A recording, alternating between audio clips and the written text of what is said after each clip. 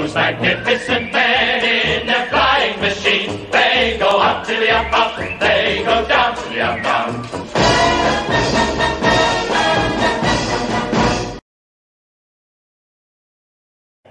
Okay, this is covering the rudder, right, fin, rudder actually. Okay, I've done one side, but I'll come to that in a minute. So obviously you cut your piece to size, right, and I've got it on a flat base there. So it's basically more or less the same as everything else, but you just run the iron around the edges. Okay, so you know where it is. Then rulers are just there to stop, because this is quite curvy, this covering is. So you just get around the edges like so. Once you tracked it, that's the word, isn't it? Tracking. So you just get it tracked, that's nice. So you got it there. And I might add, you repeat this exactly the same the other side. The first side's easier than the second, but well, I don't know actually, I suppose it is. So you got it edged now, right? So you get it, now you find a bit of the main frame of the rudder, and then you just iron around it. Like so. So all the edges are tacked everywhere. Okay, do the ends here. That's basically it. So far so good, eh? So you see the track, it doesn't matter. Let's see that now.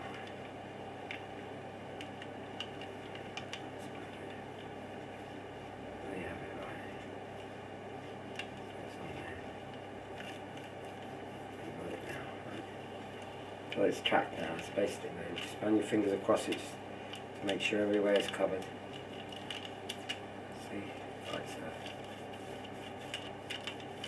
Is that in the camera? I forgot to look at the bloody camera. Where is that? Yeah. And I apologise if you can't see too well on there, but it's there. See?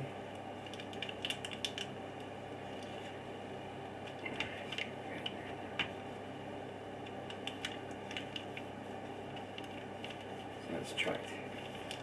I think that's about it. Right, so you got it there, there's your track.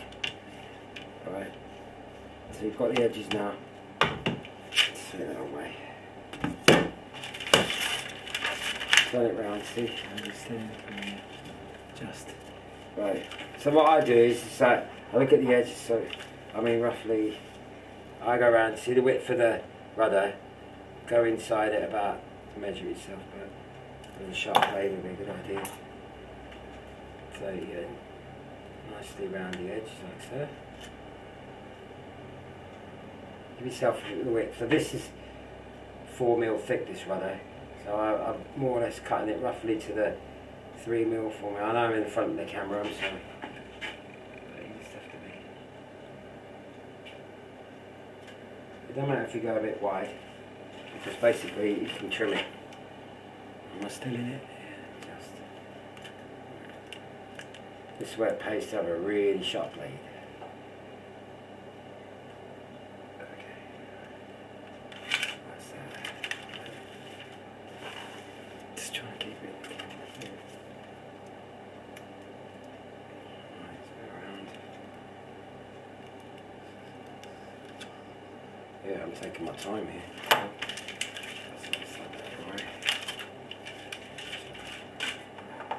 And then the inside.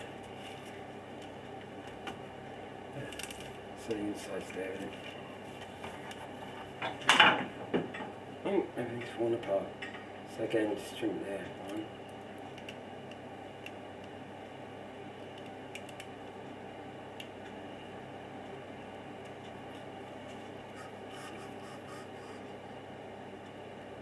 I might add, when you're doing this on your own, if you, I mean, it might help, it might pay to have some music you like listening to, you know, because it does help, takes your mind off of panicking about, oh my god.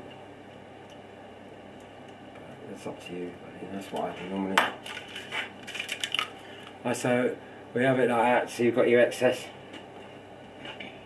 And because your hinges are there, you just trim it with a blade underneath the hinge, 1, 2.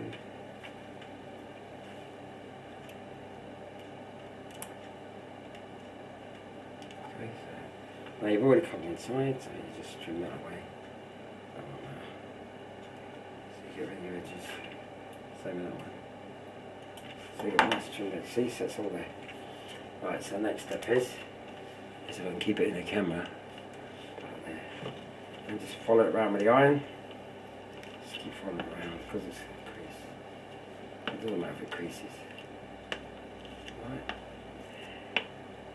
Now I'm going to come to my golden rule in a minute, because there is a golden rule, believe me. It's my rule, but I suppose people, other builders and that covers will say different, but it's for me.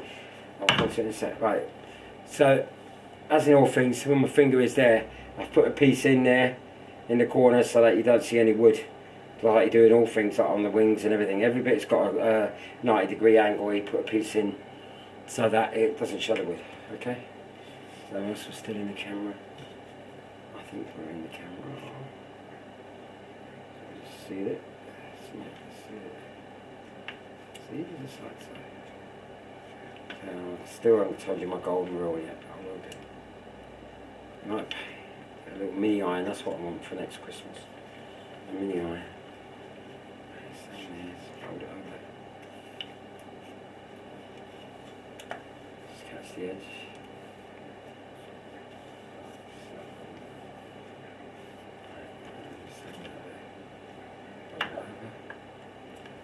And with the hinges, you just keep it on there. Move it into the hinge, like so.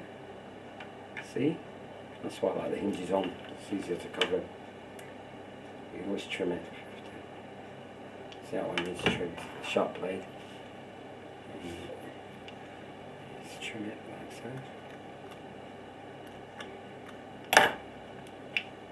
You can get your finger in there.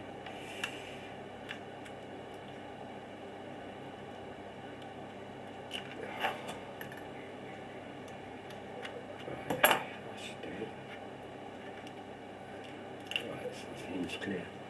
See, nice clear hinge. Right. So that's that. Finish off the rounding off.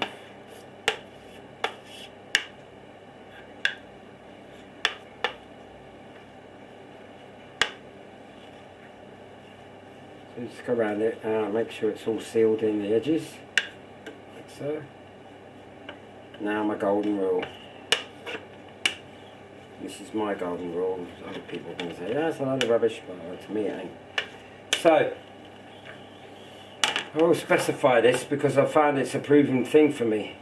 When you're covering it, because it's a fin, right, especially if it was a solid piece of balsa, okay, what I always do is, say you're doing this is just to one side you've done first, okay, I always do just what I showed you, go around, do the edges, right, of the rim of the actual frame of the rudder, tack it all down nice, right, all round, seat it at the sides that I was just showing you, okay, but my golden rule is never, right, other people say as soon as they've done it they want to like shrink this so it's nice and tight.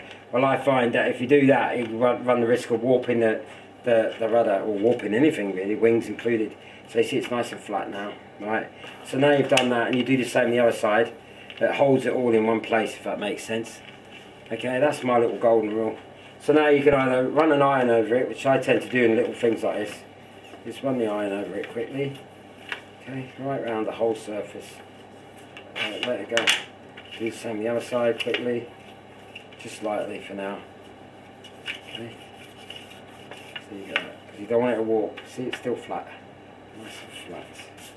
Right. Okay.